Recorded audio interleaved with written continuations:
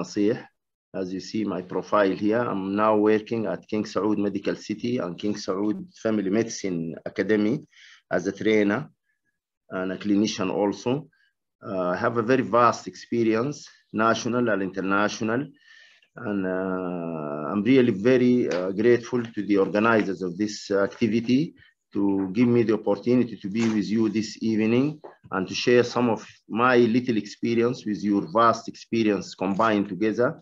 And I think we should come out with a conclusion which is useful to everybody regarding such a very important topic. So this is my objective of the presentation.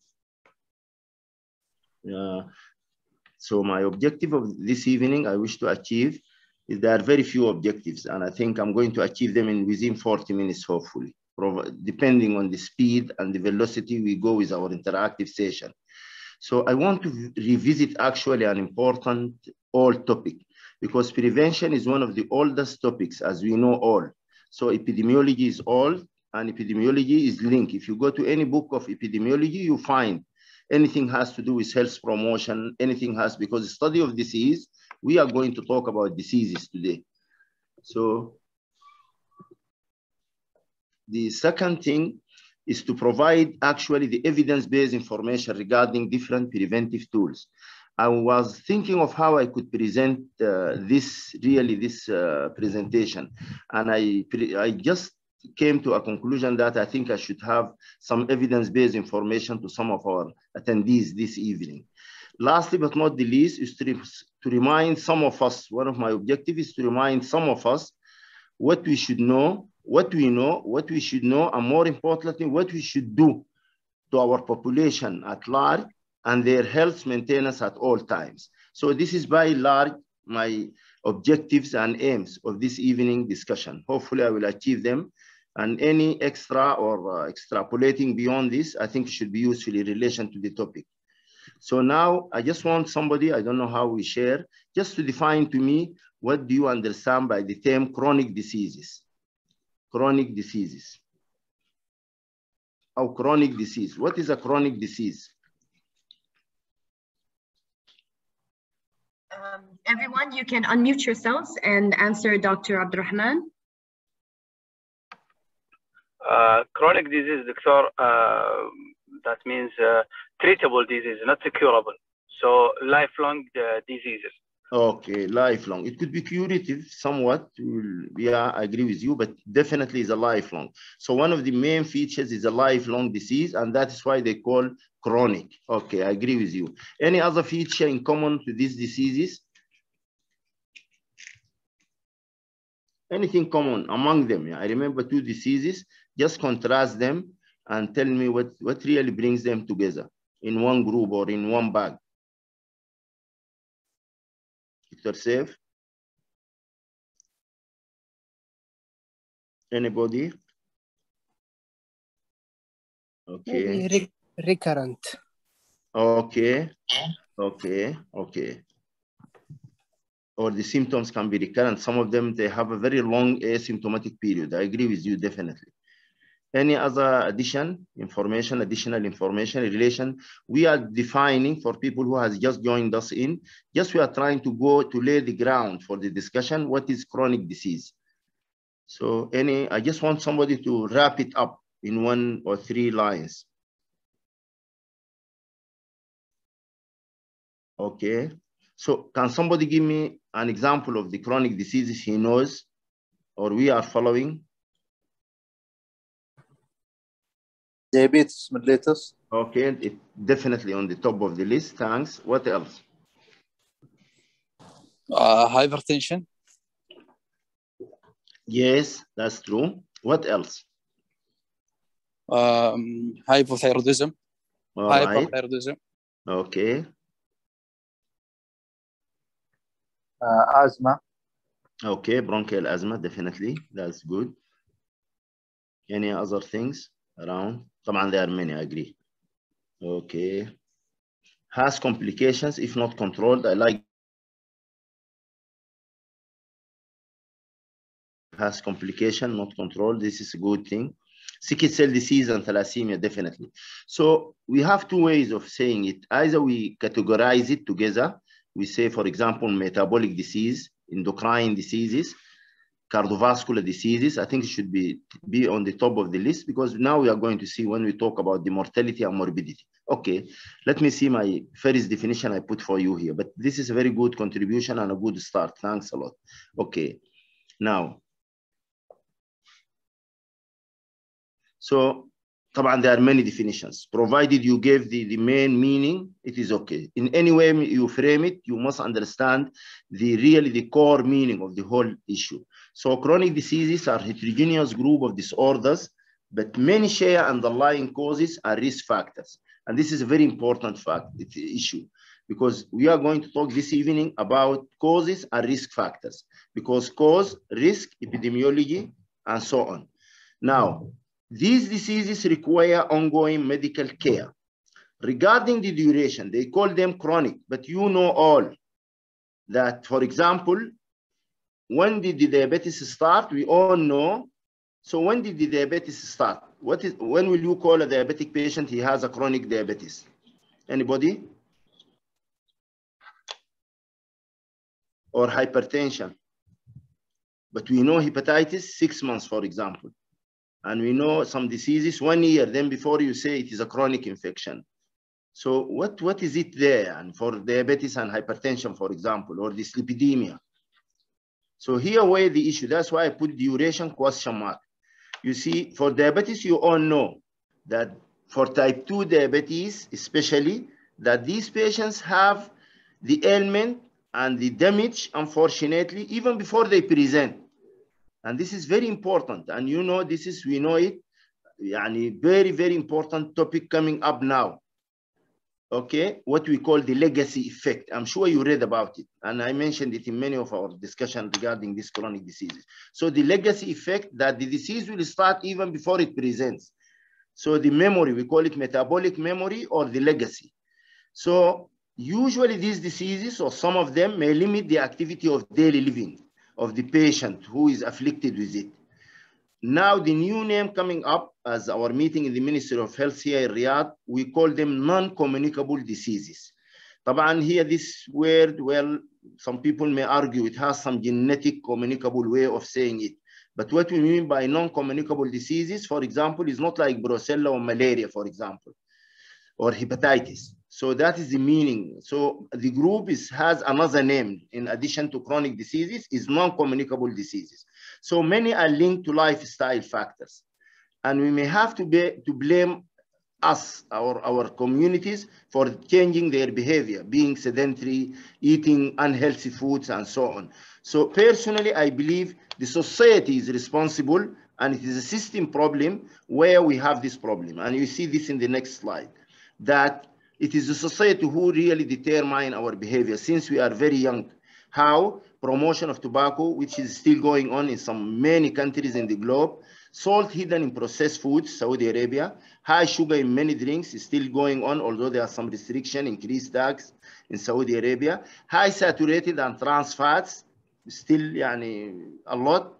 Then the being urbanization, or getting urban, transferring people from rural areas to urban life. So this is some of the factors actually of this issue of regarding chronic diseases. So I just wanted to sensitize you that the issue is not only the behavior, the responsibility is not only the patient, but it is the community and the community leaders and the healthcare leaders and the healthcare providers, not least. So please remember, so it's a multi-agent form of responsibility.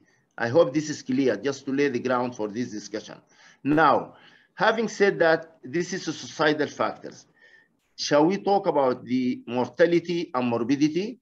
We all know, without any dispute, that cardiovascular disease are the top diseases which are causing the highest morbidity and mortality all over the globe. So you talk of hypertension, what is the commonest cause of death in hypertension? Cardiovascular. What is the commonest cause in diabetes, which is a cardiovascular equivalent, I believe, is cardiovascular again. So even the malignancies They are talking now, the main cause is cardiovascular cause. So you look at many of the chronic diseases, at the end, because of the mortality and morbidity, it has to do in one way or the other to the cardiovascular link. So that's why I put the cardiovascular, unfortunately, like most of the diseases, they don't have symptoms or obvious signs of any vascular diseases. Somebody can just come to the ER with CVA, which is unfortunate, or with myocardial infarction, and he will have no single symptom 1 hour before. So they have an ongoing atherosclerosis, which you know, which is going over the time, starting even from the womb. When the child inside his mother's womb, so that's why some of the new studies are following these kids from infancy. So an increased risk of vascular events, we know, there are many, and I don't believe in this, a lot of numbers, but 40% of the mortality globally is contributed to these problems. So that's why I'm giving it a priority. That's why I'm bringing the evidence for these diseases. That's why my concentration this evening is on this topic. Now, the second group we all know are the malignancies. And I'm going to also mention 3, 4, 5 slides about them. Chronic respiratory diseases are known. This list can never be inclusive. There are so many topics we have not mentioned. And I will show you my second slide that things we always ignore, even our planning and so on, that we forget about these diseases, and they're very important and they contribute a lot to the mortality and morbidity, e.g., injuries and accidents, multiple sclerosis, dementia, mental illnesses, osteoarthritis, chronic kidney diseases, glaucoma, occupational diseases, pediatric gains, including falls, incontinence, and so on, dental problems, thyroid, just somebody mentioned it. I didn't even put it here. You see, we always miss many of these diseases. So what I can call that it is something always with us in the clinic. Daily we see 4, 5, 6, 7 diseases rather than diabetes and hypertension. So this is why I put this slide that chronic diseases, many are considered for maybe logistic reasons, financial reasons, economic reasons, organizational reasons, we don't know. But we always don't remember most of them, these diseases. Okay, now let us take, I'll just go back. Yes, I want somebody to tell me what does he understand by the term health promotion. Health promotion, anybody?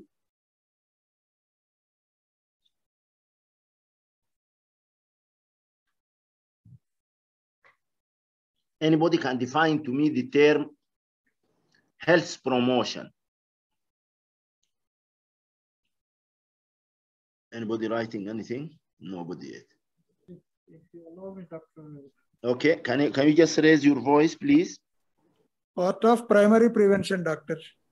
Okay. Yeah, primary prevention is very excellent. This is part of the health promotion. But what is health promotion? Bring it to me totally together in one word. Or one sentence, I mean. Yeah, okay, primary prevention is part of health promotion. But is it the only activity we do and we call it health promotion? So if I vaccinate my kids in the environment and give them flu and COVID vaccine in my primary health care, it means I have done health promotion to my population, or there are some other activities? And I'm sure you know there are many other activities. Go ahead, sir. Health promotion includes many things, right from the nutritional modification, environmental modification, immunization. Very good. So simply in the COVID process, application of the mask and all these things comes under the health promotional measures. Very good. That's why they said to maintain and improve health. That's very excellent. And what you said is definitely right. But you have to remember, doctor, if you have a patient who is coming for upper respiratory tract infection and you check his blood pressure, and it happens many times, and you got the BP very high. So there is another activity going in here, we know, is secondary prevention. You know it. Since primary prevention, I'm going to give so many examples of primary prevention because many people believe, and residents, that it is only vaccination and so on, but there are many activities. So this is very excellent. Again, to complete the whole thing is to think of tertiary prevention, which we have to say it, and it's very unfortunate if most of our activities are tertiary prevention, as we define it now. So I want somebody to tell me what is the difference, what is primary prevention, what is secondary prevention, and what is tertiary prevention. Just 3 people, if it is primary convenient. prevention is action or intervention is taken prior to the onset of the disease. Very good. Excellent. So you anticipate. We call it the state of anticipation. So I vaccinate my kids against rotavirus, against, for example, hepatitis B and so on, because I'm doing anticipation care. Excellent. Excellent. And it is usually a population-based approach. Excellent. So what is secondary prevention, which is a whole discussion today? Secondary prevention. Early detection. Early detection of disease. Excellent. Excellent. Pre-symptomatic. Yes, go ahead, sir. And the early detection of disease in a symptomatic stage. Okay. So what is tertiary prevention? Prevent complication or decrease the complication. Prevent complication. Very unfortunate state. I hate saying it always to my resident because it presents our failure as family physicians and primary healthcare physicians. So if in a community I have a lot of complicated cases, a lot of, for example, amputated legs, blind patients, I think this is unfortunate. We will present our failure as a system, as a healthcare providers. So we don't pray to have such very, debilitating, advanced stages of diseases. Okay, now let us concentrate. The definition of primary is very clear and we are going to give the examples, but I want to talk more about secondary prevention because this is the main activities the 2030 mission and vision talking about, and we have been doing it for years now. So I want somebody to go more to give me the word which the epidemiologists use, which is just interchangeably used for secondary infection. What is that word? And it gives the same meaning. So you said pre-symptomatic detection or detection of diseases at early stage. So what is this activity called? One word. Now I was screening. Screening is already in the screen here for me. Excellent. Screening. So these screening programs are going in Saudi Arabia and other Gulf countries and the whole globe. Everybody is screening patients, hypertension, diabetes, pre-diabetes, everybody is going. So we know, because of the time we're not talking, but just to remind you, you know, that each disease has to satisfy a certain criteria to go for the screening. And we know what are the commonest 3 diseases we are screening in Saudi Arabia, or 4 diseases, let us say. So what are the diseases we are screening as primary care physicians, and we have guidelines for them? What are they? Breast cancer. Breast cancer, number 1. Yes. And this means now when we come to the criteria, you will get this. Yes, breast cancer. What else? DM. DM. Excellent. I just want 2 more examples. What else? Colon cancer also. Colon cancer, actually. And this is what is going in this country. Excellent programs. Okay. Yeah. Asthma. Asthma, okay. But asthma, we don't screen as such, but asthma, it can be. But I want a more active screening you are doing in your primary care. What of checking weight of patients? Dyslipidemia. The blood pressure. That's in the commonest screening program, in addition to breast and colon cancer and malignancies, is hypertension. Screening for asymptomatic silent killer. Very important, hypertension as a screening. So from what you said and what we said together, hypertension is there, dyslipidemia is there, depression is there. All this we screen for them, and there is always many tools to screen them with, and which are important, definitely.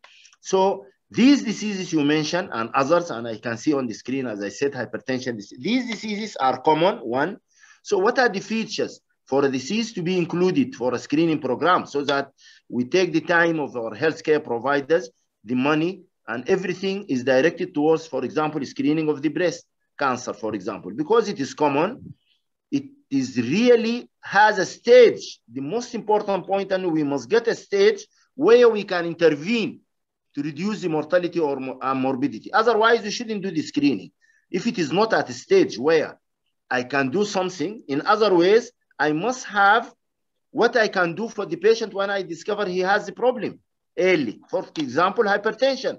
So do I have the health educator who can educate him about his lifestyle, for example? Do I have the drugs available? Do I have the planning for follow-up of this patient, and so on? So you must not only discover the disease, but you must have early plan which tells us that when this patient is discovered to have, for example, diabetes, this is what is going to happen to him. So this is very important. Yes, I know there is Wilson criteria. I'm just reminding you, and there is modified Wilson criteria, and the features goes up to 15 features. So screening has this. This is number one. And what are the other features you look for when you are screening a patient regarding the test? Let us say the test. For example, for breast test, and there are changes, as you know, updated ones. For example, self-examination is no more evidence-based, and they don't advise for it. Example. So what are the features you need in a test? So what are the criteria? What are the parameters of a diagnostic test when you are doing it? Even if it is a blood pressure measurement, if it is a malignancy screening, looking for markers, malignancy markers, we all know them. So what do you think other features we should have before we start screening? Sensitivity and specificity of the test. Very good, very good, very good, excellent. So the test, you should know the sensitivity in comparison to the specificity. What else? What is the most important thing in relation to a diagnostic test? If you talk about diagnostic test, so what is the most important thing? The criteria for the screening. Yeah, the criteria for the screening, I mentioned Wilson and the modified Wilson, which I know all of you, you know it. But the test, regarding the test, and this is where evidence-based comes in, you see? So a test should be, has certain criteria, positive predictive value. What is the positive predictive value? It means, what is the possibility it will detect to me a patient, the mammogram will detect to me a patient who is having an early breast changes, for example. And what is the negative predictive value? If the patient doesn't have the disease, what is the percentage that this disease really will not be seen? So I will not get any false positive there, and contrary in the other one. Then the pre-test odds. What are the pre-test odds of this test? What is the post-test odds? What is the pre-test probability, which is the prevalence? And what is the post-test probability? So there are many features also to the test. And this is evidence-based, very important. Okay, now I'm very happy that the coming slide, you already said them. I will just tell you the reframing of these definitions. Okay, so now we move to primary prevention. Primary prevention, okay. So generally prevention, by the way, it is action to stop something from happening. So we prevent disease or injury before it ever occurs, as you rightly said, some of you. Prevent exposure to hazards that cause diseases. Altering, this is very important, altering unhealthy or unsafe behaviors and increasing resistance to disease should exposure occurs, and this is vaccination. And it includes prophylaxis, as you will see very soon in the examples I have given. Now, secondary prevention, I have 2 slides summarizing everything. Regular health checks, we need to remember this, are invaluable because many diseases are detected during such process when they are in their early stages, and we talked about that. It is also known that some diseases are without symptoms, asymptomatic. That's why I said pre-symptomatic detection, until they reach an advanced stage, when, unfortunately, irreparable damage must have been done to the person. So to avoid this, family physicians need to read and adopt an updated recommendation regarding early detection of chronic diseases. And every day we are getting new guidelines, new guidelines, new guidelines.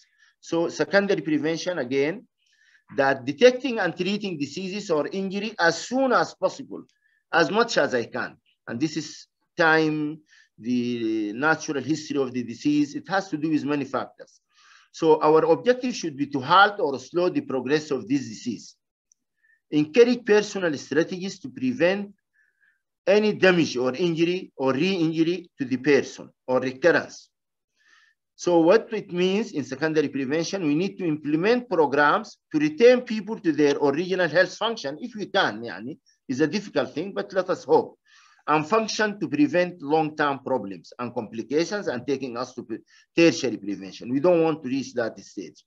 So it's a balance actually between primary and secondary. I always don't talk much about tertiary because I don't want to reach the tertiary stage in our community, or the percentage with complications should be very low in the number. It is an early intervention that reduces the prevalence of a specific problem. So this is a very good statement talking about secondary prevention. It is an early intervention that reduces the prevalence of a specific problem. Okay, so now, before we give the tertiary prevention, I'm going also to look at primary, secondary, and tertiary together in some presentations very soon. You will see very soon. Okay, let us talk about simply tertiary prevention. Tertiary prevention is treatment designed to improve the quality of life and reduce the symptoms after a disease or a disorder has developed. So this does not reduce the incidence and prevalence. So, sorry, Yani, although some of you might be very fast readers, I want somebody to define to me what is an incidence of a disease and what is the prevalence of a disease. Anybody? Incidence is occurrence of the new cases in a given population. Incidence of disease are new cases. So what of prevalence, doctor? A number of existing cases in the given population. Yeah, existing. The word you brought, I'm very happy. That's why I bring my slide immediately. See this diagram I'm putting here, I got it from the net, very useful diagram. So the incidence, the number of new cases. The prevalence, the existing number. So proportion, epidemiologists like numbers, percentage. So it's proportion of people who have a disorder during a particular time period. This is the prevalence.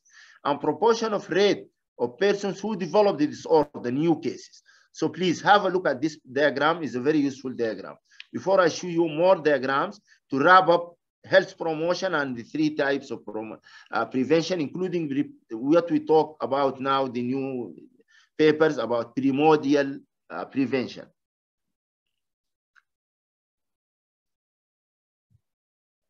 Again, this is just a diagram representation of what is the whole thing we are discussing. Okay, avoiding development of diseases, early detection, reduce complications. So it's the same thing, one by and large.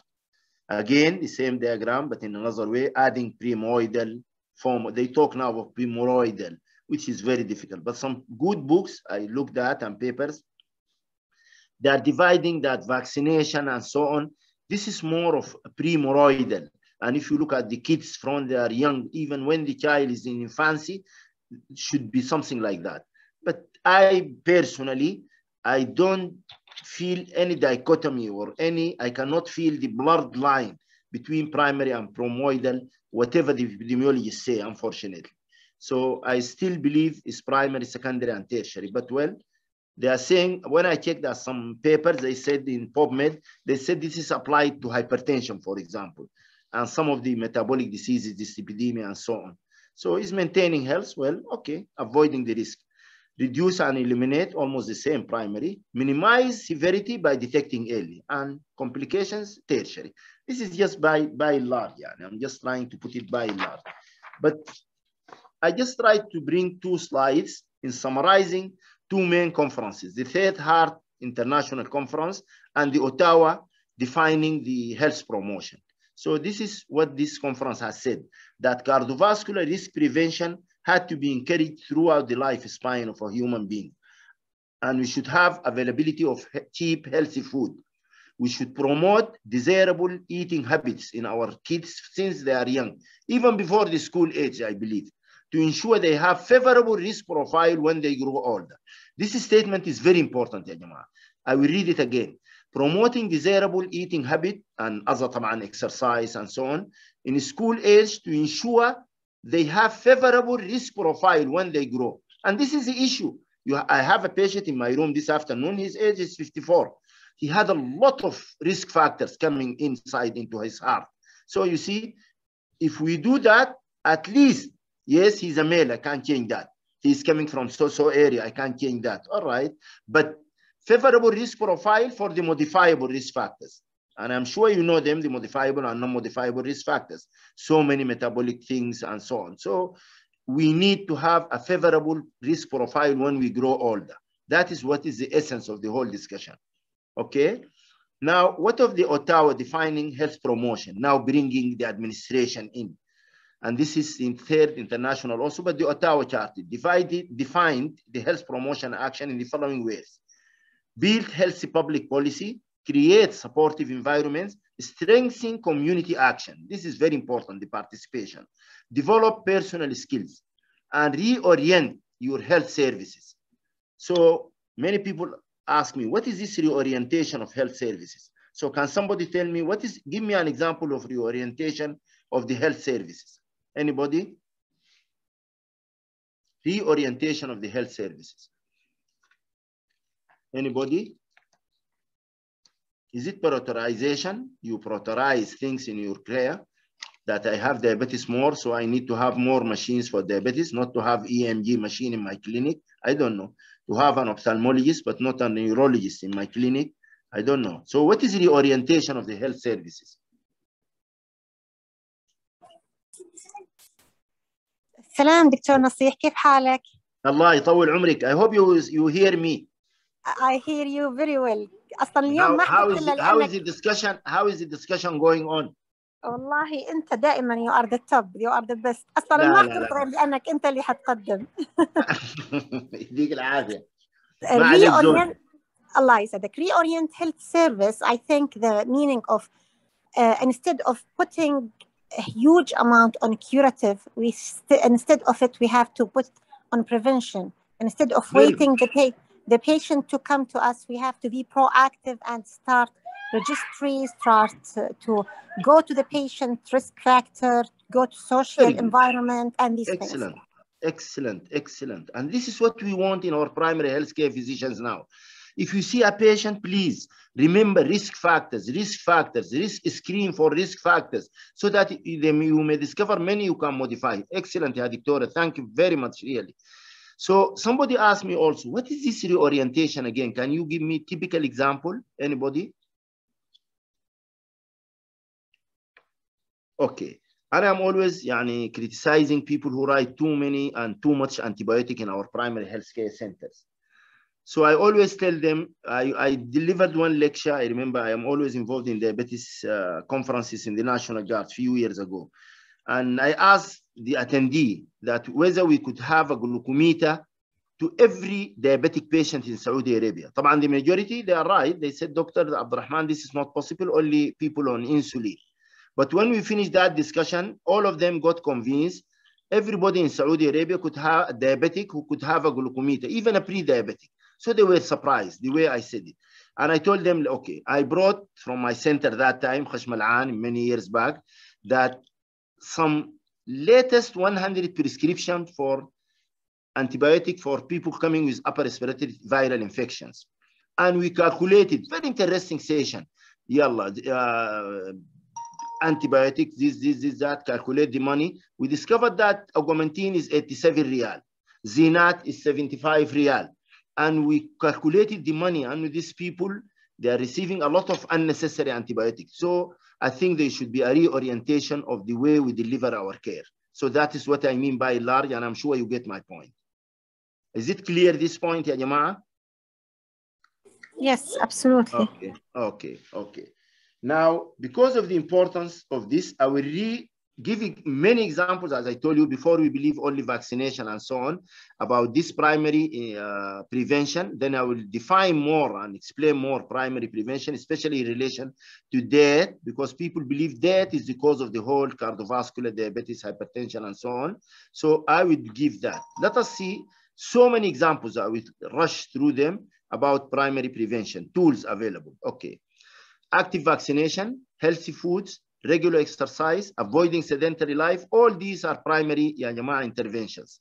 Food fortification by iodine, folic acid, water chlorination, adolescents and school health programs, violence prevention, substance abuse prevention, use of condoms, husband, wife, hepatitis B, and so on, no smoking areas, do not share personal items, seat belts and helmets use, public health, the sewage disposal, hygiene, hand washing and hand rub, and we are very aware, or we are in the era of that, mosquito nets, prophylaxis, pregnancy prevention in people who are sickless, people on teratogenic, some females, how we can prevent pregnancy so that we do not have a lot of mortality and morbidity.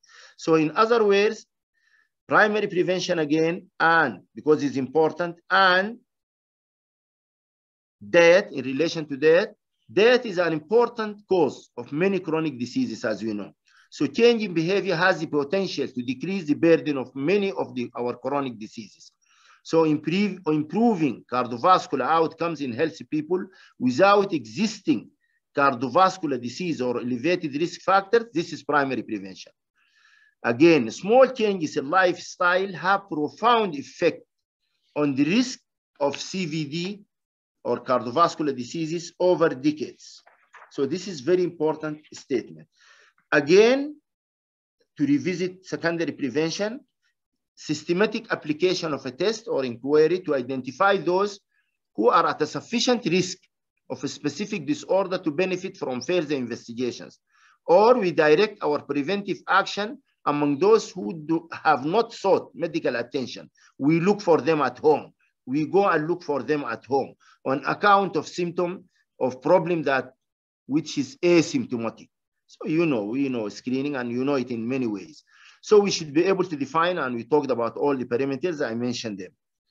Now, having said that, we need to see if we want to achieve our objective. What do we need? So how will we achieve our aim? To me, I believe, although we all hope to prevent any disease from occurring at all, but I think this is a remote aspiration for many reasons. We don't have the biological, clinical, or epidemiological data which is needed for implementing an effective or effective preventive program. In other words, we need an evidence-based information about any primary prevention we do, any secondary activities we do, and even any tertiary activity we do. But as I always tell people, evidence is not always there, and evidence may be there and it may not be rigorous. So that is what we think. But I want somebody to give a statement. How can we achieve our aim? And our aim, I will repeat again, is to eliminate ailments and diseases from our society. Have them coming just for what we call well-man clinic, well-baby clinic, well-woman clinic. How will we achieve this? Anybody can contribute?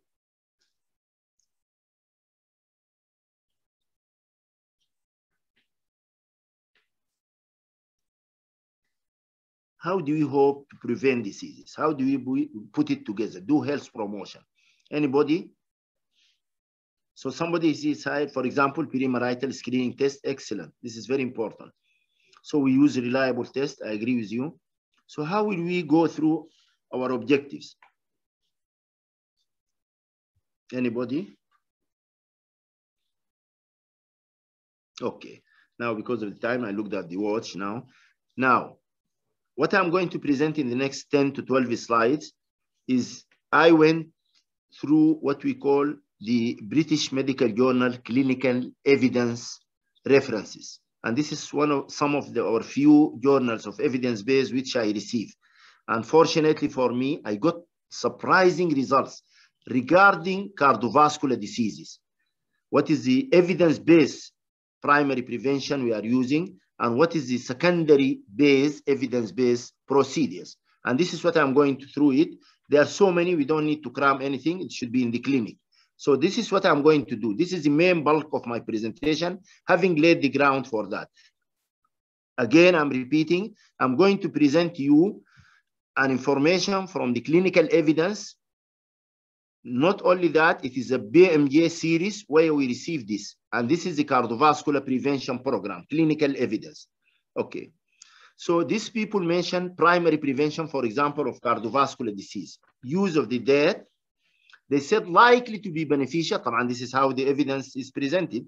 Likely to be beneficial to reduce the cardiovascular diseases. Advised to reduce sodium intake because it has an effect on the blood pressure. But there is no evidence-based data in reduction of mortality. Unknown effectiveness is to give advice for these in isolation. For example, increasing fiber intake to your patients, only this advice, not in combination with the remaining two, for example. Increasing fruits and vegetables alone, or reducing fat intake alone. So if you don't combine them together, they will be of unknown effectiveness, according to the recent evidence. What of cholesterol lowering interventions are low risk people of coronary heart diseases? Likely to be beneficial if they have cholesterol intervention lowering as a primary prevention, by the way. Statins in those at low risk, likely to be beneficial. but of an unknown effectiveness in low risk is using ezetimibe, fibrates, niacin, and resins. This has no known effectiveness at all. Again, what of the medium risk? Beneficial fibrates. I was really surprised when I got this material. Likely to be beneficial statins in this group. Unknown effectiveness, again, ezetimibe, niacin, and resins. And we are going to rotate around these 5 things. Now, what of the high risk? High risk primary prevention, cholesterol lowering intervention in people at high risk of coronary heart disease, beneficial statins. Unknown effectiveness, now the fibrates came up here with these 4 groups. Likely to be beneficial is to reduce or modify the fat diet in a patient, especially in low, medium, and even high risk. So this is for all of them is likely to be beneficial if you modify the diet. What of the primary prevention when you treat hypertension? Likely to be beneficial is to use fish oil and low salt diet. Unknown effectiveness, to tell them calcium and magnesium supplementation. What of unknown effectiveness is still? Antihypertensive drugs in relation to what? No antihypertensive drug has been found to be more effective than the others at reducing all-cause mortality, unfortunately, or cardiovascular disease mortality or myocardial infarction. Diuretics may be more effective than AC inhibitors and calcium channel blockers at reducing heart failure. Angiotensin converting enzyme inhibitors may be more effective than calcium channel blockers for prevention of coronary heart diseases. So this is the primary prevention for cardiovascular disease. Still, what of the physical activity? Likely to be beneficial is to increase the physical activity. Will lead to the increased physical activity in healthy people without existing cardiovascular disease. So counseling people to increase physical activity or to perform higher versus lower intensity exercise program is likely to be beneficial. Unknown effectiveness in relation to cardiovascular outcomes in healthy people without existing CVD. So they are saying there is no effectiveness if you do that. And this is the statement, I'm just copying it. Now, what of secondary prevention of ischemic cardiac events? I'm going to discuss the cardiac and CVA mainly. So long-term treatment to prevent recurrent cardiac morbidity and mortality, that's what I mean by secondary prevention in relation to ischemic cardiac diseases in people who have had either a prior MI or acute coronary syndrome, or who are at a high risk due to severe coronary artery stenosis or prior coronary surgery. So what is the secondary prevention? Beneficial aspirin, Blavex, which is clopidogrel, and aspirin. Likely to be beneficial, well, they are talking of clopidogrel, ticopridine, and prasugrel. Likely to be ineffective or even harmful is to give any of these glycoprotein 2B, 3A receptor inhibitors, apixaban, and tyrobifan, and so on. What is still secondary prevention of ischemic cardiac events? Other drugs may be beneficial, AC inhibitors, amiodarone, angiotensin receptor blockers, and beta blockers.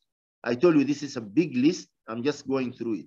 Secondary prevention of ischemic cardiac events, unknown effectiveness, combination of AC inhibitors and angiotensin receptor blockers, and this is not allowed by all means.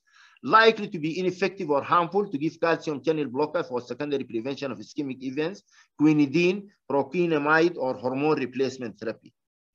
What of the effects of cholesterol reduction for secondary prevention of ischemic cardiac events? Beneficial, non-specific cholesterol reduction, whatever you do, or you give statin. Likely to be beneficial is to use fibrate. So what are the effects of blood pressure reduction for secondary prevention of ischemic events? Beneficial, definitely blood pressure reduction. So what are the effects of non-drug treatment for secondary prevention? Again, beneficial, you do cardiac rehabilitation, it includes exercise, smoking, and so on.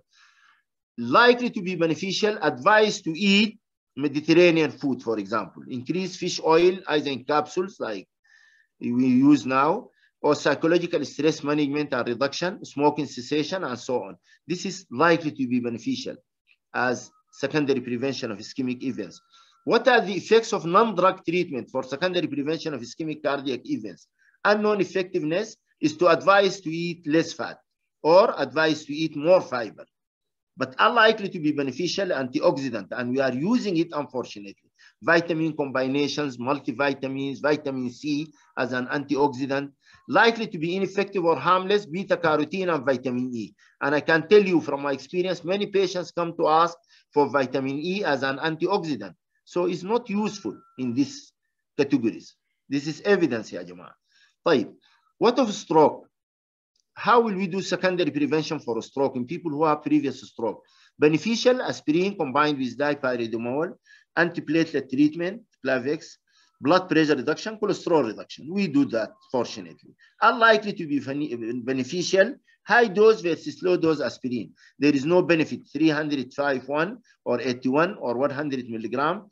So no additional benefit and may increase harm. So low dose is advised. Vitamin B supplements. Likely to be ineffective or harmful to use anticoagulation in any form. What of the effects of preventive anticoagulant in those even without previous stroke? Beneficial oral anticoagulant. Unlikely to be beneficial antiplatelet and aspirin. The same list comes here. What are the effects of preventive anticoagulant and antiplatelet in people with atrial fibrillation and previous stroke or transient ischemic attack? Beneficial oral anticoagulant and non-effectiveness as aspirin. Now, having overloaded you with this new evidence, I want to criticize the evidence, clinical evidence, as an evidence-based teacher for years.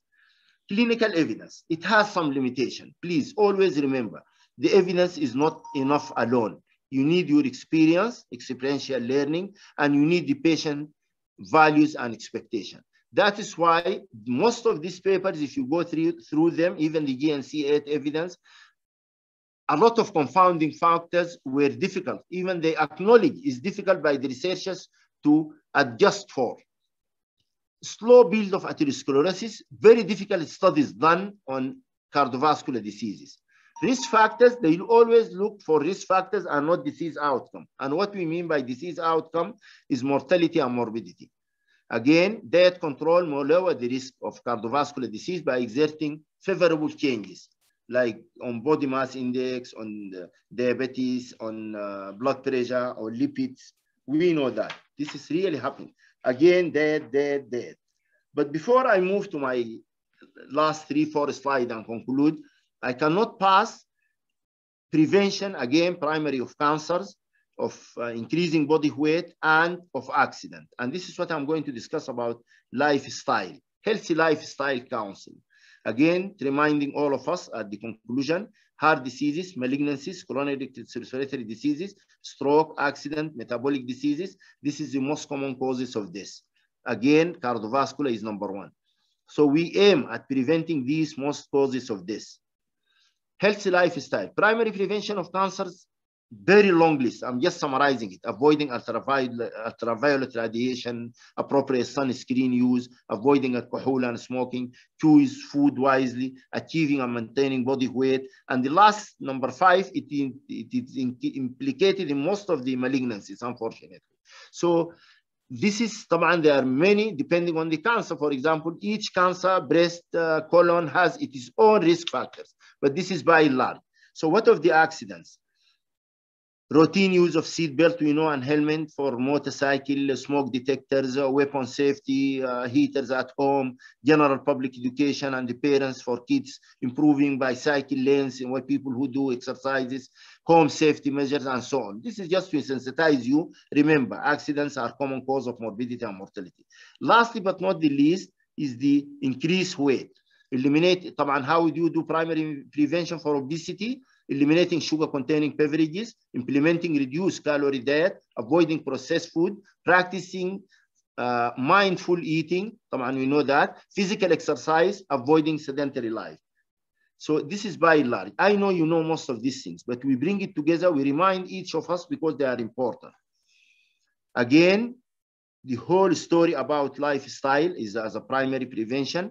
Sleep hygiene, stress reduction, taxation and pricing, food stamp programs, making healthy choices as the default option, promote purchase of fruits and vegetables, and inhibit the purchase of unhealthy foods. Before I conclude, I just want quickly to rush through involving our patient, decision-making. So what is a shared decision-making program? Because all what I have said, if our patient do not agree to it, is a failed program. And I always bring the patient at the center of any activity we do.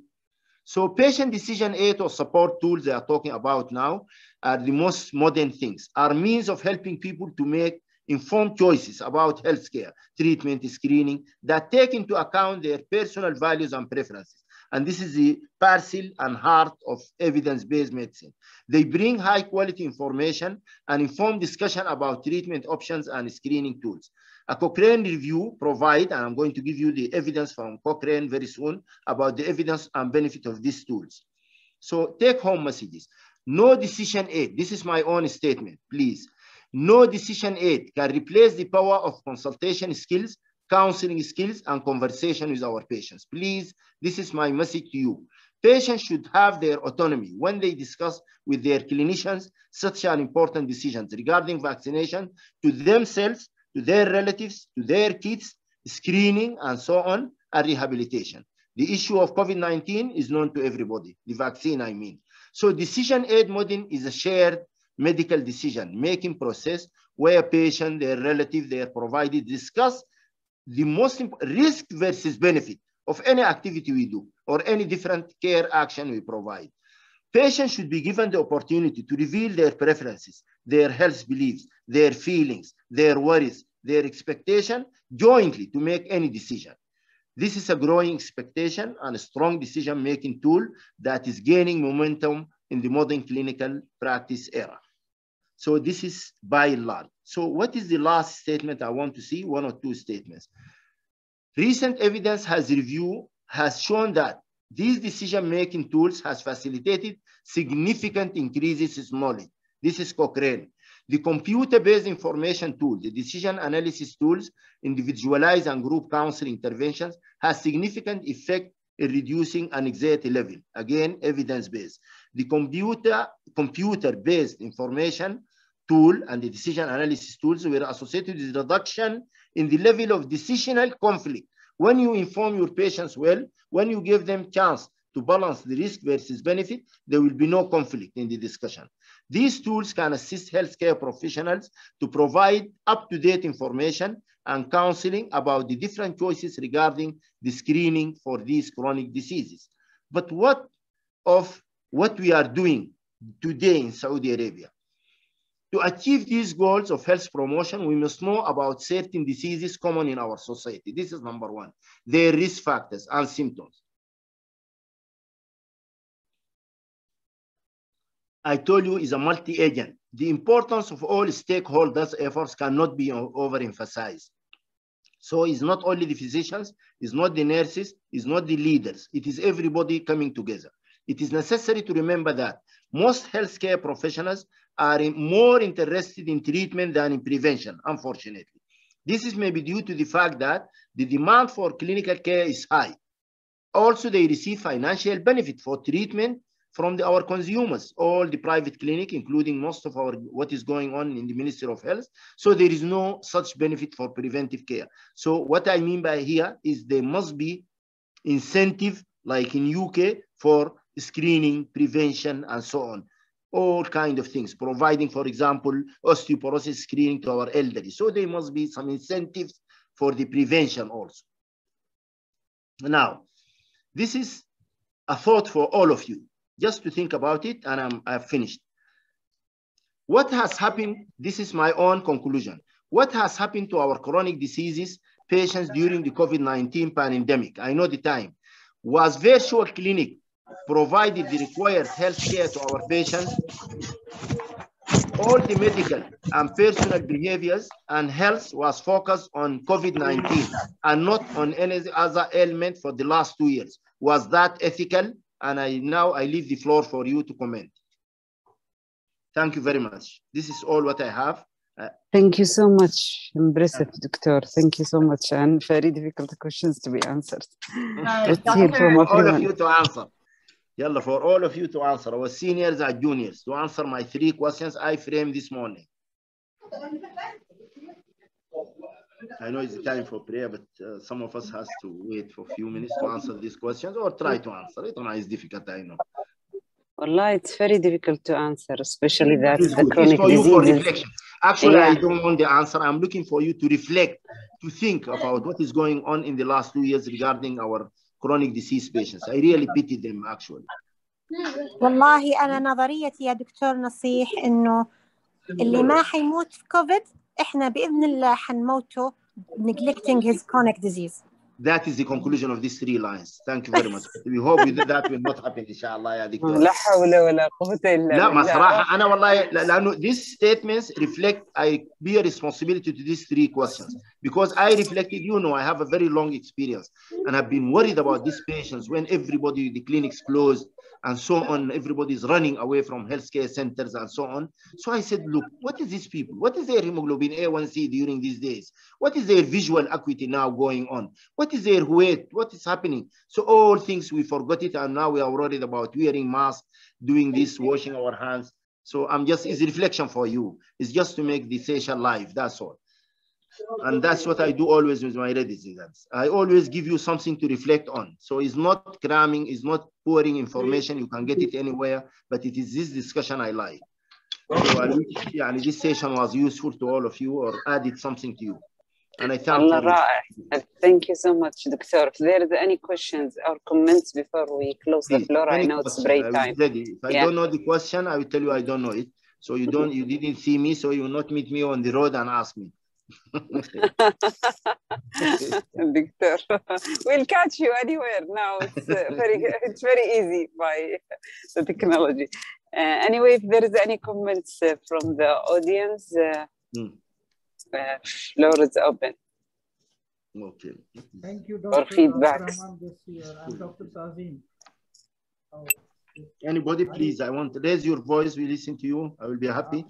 Are you hearing me, Dr. Abdulrahman? والله دكتور, prevention better than cure. الوقاية خير من العلاج, and definitely if we work hard in preventing the disease to happen, things will be better. And as you said, now the chronic diseases is more, and after post-COVID, we are seeing all the consequences of having the patient long time away from the practice, and the patient who got COVID and they have a long COVID consequences. And this is يعني صراحة العالم الآن عنده ضريبة والمضاعفات الكوفيد is everywhere, either from COVID or the consequences of ignoring the patient in the COVID time. Very good. And we are facing this in reality. We need to go up and catch our patients and try to either try to help them and try to catch them where they are. And this is so difficult, but we need to think about it. Let's see if there is any other. Please remember, Anu, I prepared actually 20 questions and I sent 8 questions and one of them was chosen. I'm very happy. This is a question I wanted to be chosen. So I'm getting the answers. So we know the answer very soon. I will read it. Dr. Abdulrahman, I have put up all 8 questions. Okay. Upload and let us see the answers. I'm ready. I'm waiting. No problem. Okay, we're going to launch them one by one. So I'm just giving everybody some time. So only 6 people have answered so far. Okay, excellent.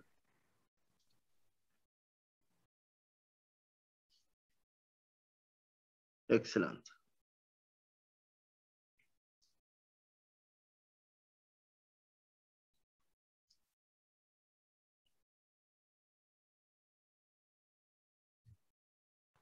Poll closed now. If you can share with this them question, I think the time is enough for it now. So now stop sharing and let us see.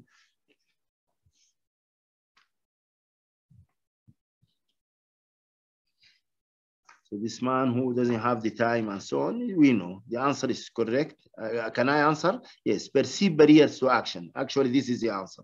Let us see the next question just because of the time. Next question. Okay. Okay. So which of the following reflect the pre-contemplation? It's a long question, but just read it quickly and start answering. So what is the pre-contemplation? We know there is pre-contemplation, contemplation, and so on, maintenance, and so on. Smoking mainly.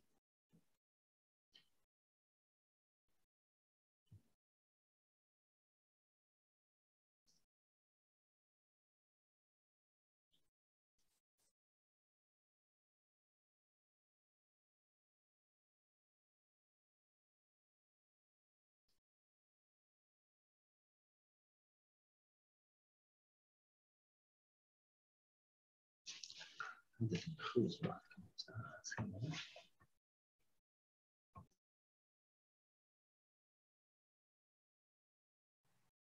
everybody able to see the poll? So I'm waiting for the answer.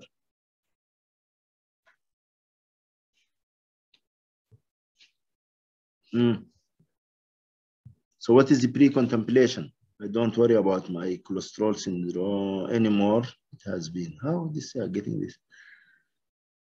Pre-contemplation.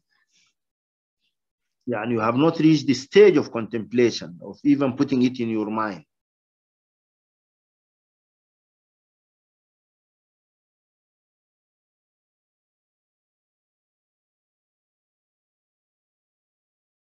Okay, okay,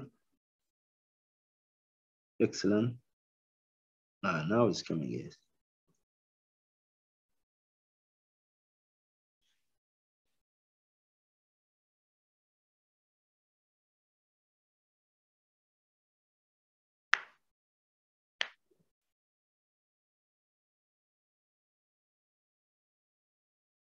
Okay, the time I think is enough for it, this question. Dr. Nasir, all the 7 questions are here, so we're going to give them a few more minutes to answer. Okay, okay. I don't know when this, if the session finishes in 1 hour or we can. It finishes at 8:15. 8:15, خلاص, now we have time. Very good. So I want to give each question almost about 2 minutes. Okay, so now, and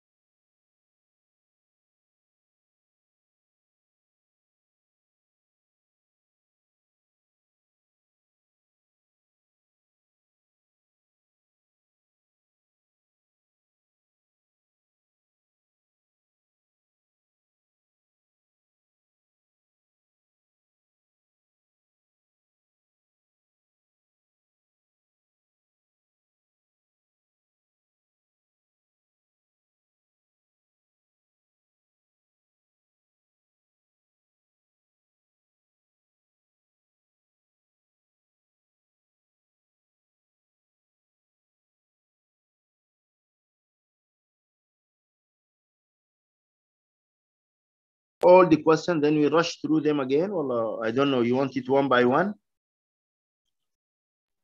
It's up to you, doctor. Both ways are good. Okay, I don't know. I think they finish everything so that then we finish it together. Okay. So that we link the thinking and everything. There will be no break when we are discussing the answers. Okay. Let's give them about maybe 9 to 10 minutes, 8 minutes, or 5 minutes, 5 to 6 minutes. Give them the questions. All right. Okay. Thank you very much, really.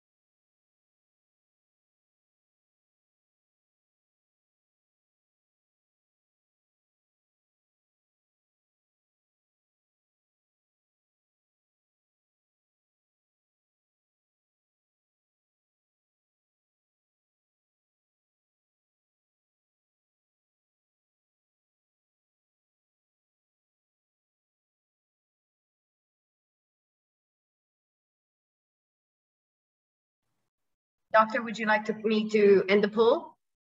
Start now, because remaining 8 minutes, we should make use of it. Okay. So, okay, you can start putting the questions. We finished number 1, so we are on the second one, which is the pre-contemplation. Now, many answered this. I don't think I can change my cholesterol and so on, but the answer, unfortunately, from the reference who brought the question, epidemiology, that it is number B. I think I will join fitness club next month, because exercise is going to reduce my risk. So it's actually a functional or cognitive form of thinking about changing behavior. So the answer is B. So next question. We hope in the future we meet and we discuss more. Yalla, next question. So which the next question? Which of the following statements reflect the maintenance stage of the behavior change model? So the answers here I can see, mashallah, the majority I am learning more about low fat substitutions, and I'm trying them with my favorite recipes and so on. Now, okay. Hello? Hello?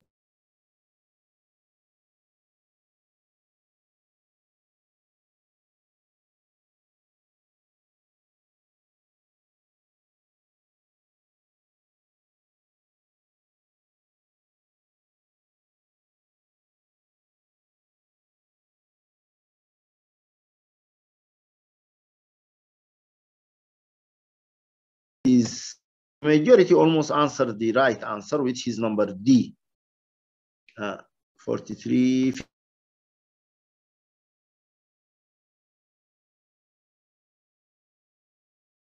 is D, and that is I make low fat choices when I eat at home.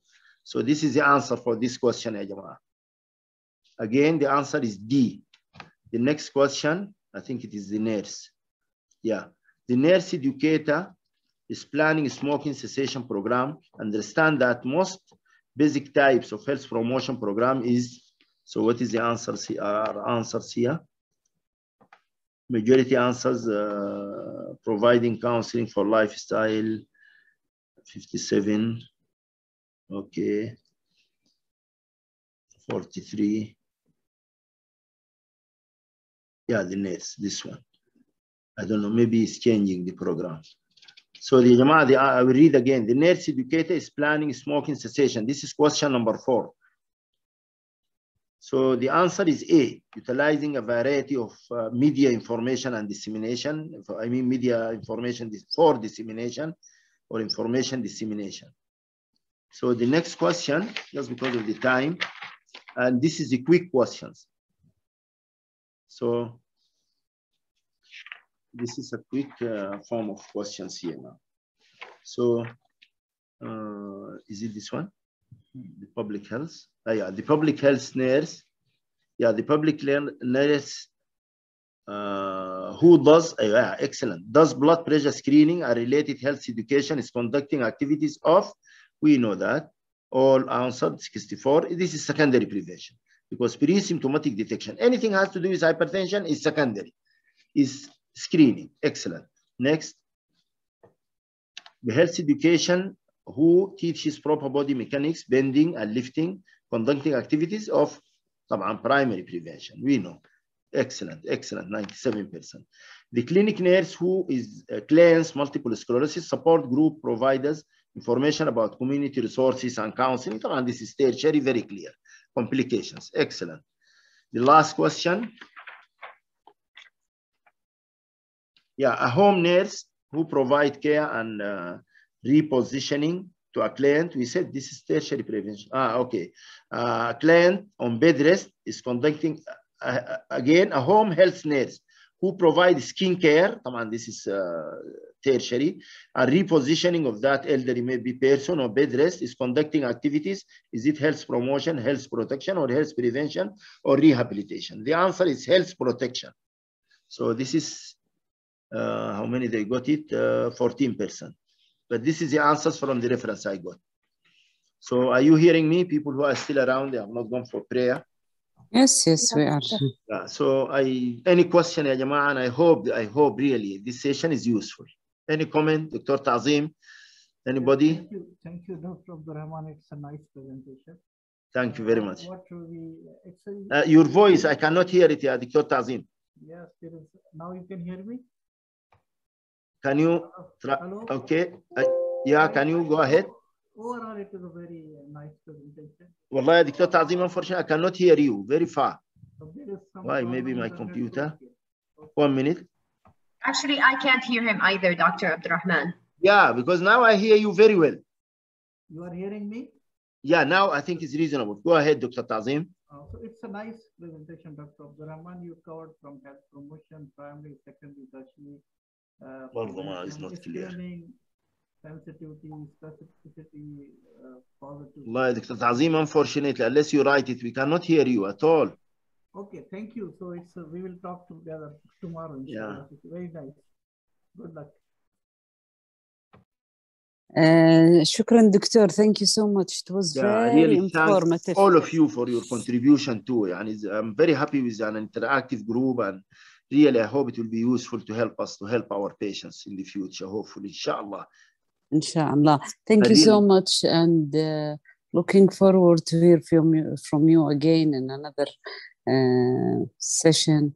Inshallah. And thanks for our audience all, and thanks for Vicky for arrangement. And see you soon in another Vicky. The last comments from your side. Abdulrahman. I really enjoyed this session. Thank you, everybody, for coming. This was a very engaging and stimulating session. Thank you. Nice. Thank you all, and I thank you, Vicky. You really tried with me, have been reminding me, which is very good. Thank you very much for you and for all of you. Thank you very much. Have a nice evening. See you, inshallah. You too. Thank you so much. مع السلامة. Thank you. نراكم بالخير. يا رب. Thank you.